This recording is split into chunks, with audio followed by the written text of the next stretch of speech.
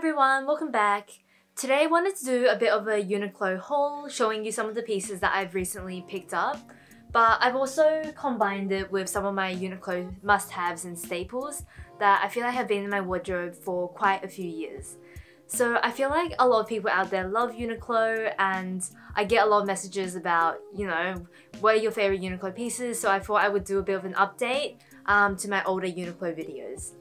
I feel like their pieces are quite accessible, so if you're looking to pick up a new t-shirt, a new pair of jeans, a new coat or whatever, I hope this video helps. I'm going to do this category by category, and I'll just share with you which pieces are new and which ones I've had for a long time. So something that I always recommend from Uniqlo are their t-shirts. They just do so many varieties, but these two I think would definitely be my favourite. I think a lot of people will agree with me when I say Uniqlo U t-shirts are the best out there. This is just a crew neck t-shirt. It's made of the nicest cotton. It's quite thick, it's really soft, and it is just really amazing. It's of course 100% cotton, and I've had quite a few variations of these. Since my last video, my biggest tip would be to size up. So I'm normally an extra small, I very rarely am another size. But for their t-shirts, I actually prefer the medium. The extra small is actually a little bit too small, I feel like, on the shoulder. Like the seam, I feel like, is a little bit too restrictive. A small is fine, but actually I prefer the medium just for the most comfortable fit. And I also kind of prefer the way it looks as well. Another white t-shirt addition is this like waffle textured short sleeve. So I'll link all the proper names and things down below, but I really like the texture this gives. Once again, it's quite a thicker white t-shirt, and I think that's my preference. I just think it looks better usually when t-shirts have a little bit more structure and are not super like flimsy and thin. So the texture is really nice. It's kind of an off-white, as you can see. This is only 60% cotton, so it's more of a blend, but I really like the texture and the style of it, and it's a piece that I would just wear a lot on casual, easy days. I definitely feel like I could be a bit of a broken record talking about this white top, but here we go again. This is from the Thomas Mayer collection from probably 2 years ago, I think, a year or two ago. And this is one of my most worn pieces from Uniqlo. Unfortunately, you can't get the exact same one, but they do so many similar versions, I thought I would share with you anyway.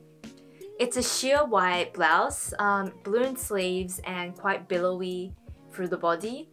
And I just think it tucks so well into jeans. It looks so like carefree, and I don't know, it looks so carefree and relaxed, which I really like the vibe of. And not to mention, it's just really cool and breezy to wear in the summer. Another style worth checking out, I think, is this gingham style blouse or shirt. And it's really boxy, really oversized, but I couldn't resist the gingham print. I was drawn to it because I like the print, but actually the cut and the fit is also quite nice. Super boxy, a little bit long, but it's actually not too bad to tuck in because it is like a lighter cotton. And even worn out, I don't think it's super long, which makes it a lot easier to wear untucked. I think there are two main reasons why I like their different blouses. I always think it's cut quite well, and they're always quite flattering. And secondly, I'm always quite happy with the price and the quality of it as well. So I actually got 3 different pairs of Uniqlo denim. I really wanted to do a bit more of a comprehensive review because there are quite a few styles, and I just want to see what the difference was and how they wore, and basically just share my thoughts. But in this video, I'm going to do a bit of a first impression, and then as I wear them more, I'll do more of an in-depth review. I have worn all of these just so I can share my initial thoughts with you guys. These are the Uniqlo U. They're called the wide leg curve jeans. I'm going to insert a photo of me in the dressing room when I tried these pants before I got them tailored with their free tailoring service. They were so long on me, so I got a good like 20 centimeters taken off the leg. So on first impressions, this is more of a rigid denim. It really has very little stretch to it, which I don't mind. Because it's so wide leg, it's actually really comfortable still. And the stitching on it is brown. It has like a zip closure, And you guys will see what it looks like on me. I personally think that it's quite flattering because it is a high-rise jean to balance out the wide leg effect. I would probably only wear these with heels just with more height because these are not the most like, you know, elongating pair of pants. But at the same time, I think they look really cool. And then the next two pair of jeans are both Uniqlo's like classic range. The denim on these two feel very similar, if not the same. I really like, just by feeling them, I can't feel too much of a difference at all. So these are the wide leg versions with like a frayed hem, and these are their straight legs. So this wide leg is meant to be a crop pant. So this is the only pair that I didn't have tailored, and it fits me really well. I imagine they wanted these to be a little bit more cropped, so on me it kind of fits as a 7/8 pant. Whereas these ones were really long and I once again got about 20 centimeters taken off the bottom. Otherwise, I think the main difference between these two pairs is just that this has a wider leg and a frayed hem, and this one is more of a straight fit. And if you're not super comfortable wearing like really wide leg pants, this is definitely a more like straight fit. It's a lot easier to wear, it's a bit more classic. And even though I cut so much of the leg off, it actually still fits really well. Like, I don't feel like the shape of it has gone too weird, which is good. The main thing to note with all three pairs of jeans is that I got them all in the 23, a waist 23, and that never happens. So I'm always like a 24, sometimes a 25, but almost never a 23. So I definitely think size down for Uniqlo denim, they are definitely larger, I feel like, than normal sizing. So the reason I'm actually doing this video is that I've just been so impressed with their denim. The two pairs I just showed you feel really soft, really comfortable to wear. They do have a bit of stretch to them. And then the Uniqlo U, or the first pair I showed you, I think just has a really beautiful, rigid denim material. And yeah, I feel like I only have good things to say, especially given the price of them. So moving on to knitwear now. Let's start with the pants. These are merino wool blend pants, and they're from the recent Marimekko collection. I don't know how to pronounce it, but I believe she's a Finnish designer, and she does like homeware and clothing and all kinds of things using like bold print and colours. I generally steer quite clear of wool pants and skirts, especially if I want something to look flattering. I feel like they often accentuate the tummy, they don't make the butt look great, like they're just overall not that flattering. I really couldn't resist a pair of like merino wool blend pants. I think they're about 40% merino wool, and I just thought because I'm traveling soon, these would be really comfortable to travel in. And also if it gets super cold, because I'm Australian and I don't do well in the cold, I thought I could layer some heat tech underneath and it'll be super comfortable and warm. First impressions, having kind of worn them around the house and wearing them for photos and things, they don't make your tummy look amazing, but I think it's tolerable. So the thing is, when you have them on, there's this like extra bit of material, I feel like, just like in the crotch area, which is not the cutest.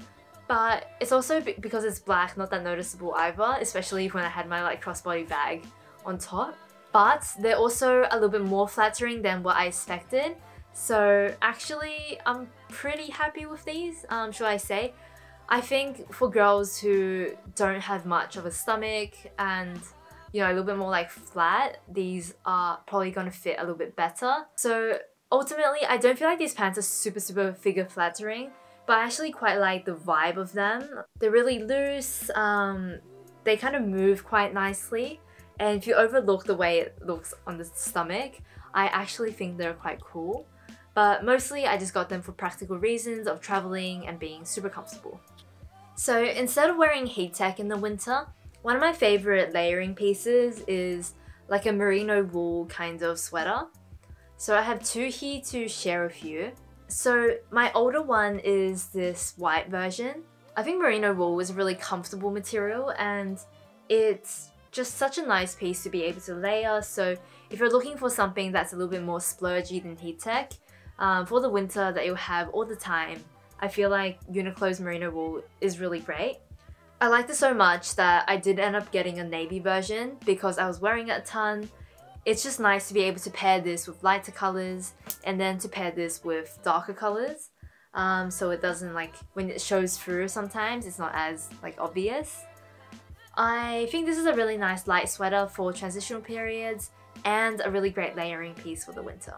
So I feel like these merino sweaters are a bit of a must-have, and mainly because of the price and the quality that you're getting for it.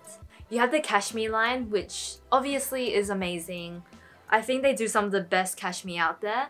Everlane, Grana and Uniqlo are my go-to cashmere places, and I think one of my first videos was a review, and it's so embarrassing. But I think compared to the $100 Everlane cashmere, Uniqlo ones feel a bit thicker and a little bit more substantial.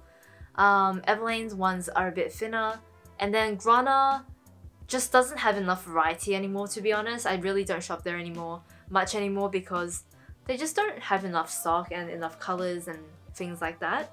So Uniqlo is definitely one of my go-to places for good cashmere, and it's probably what I would recommend to other people who want just to go into store and buy a cashmere sweater.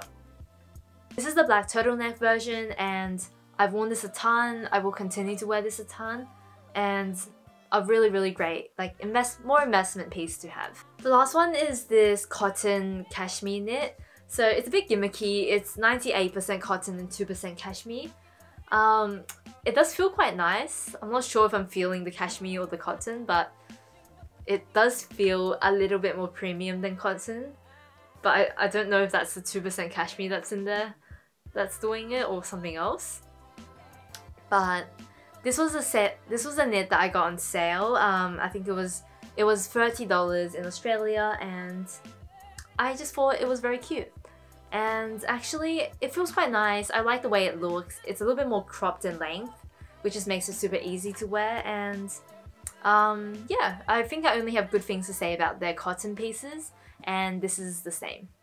So moving on to some coats.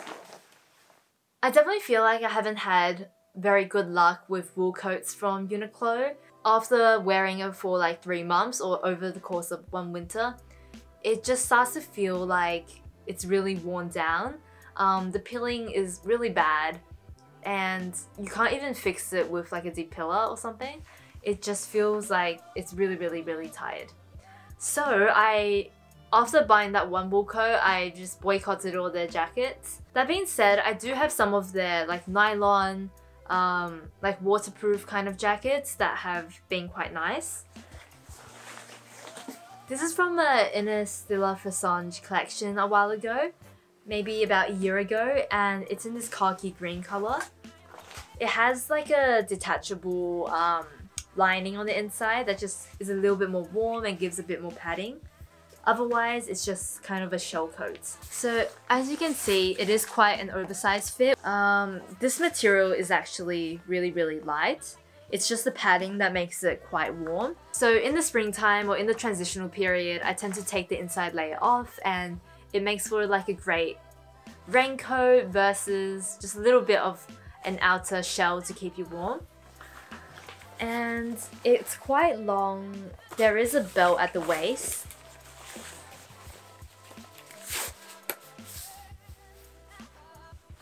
And I feel like you really can't go wrong with something in this material.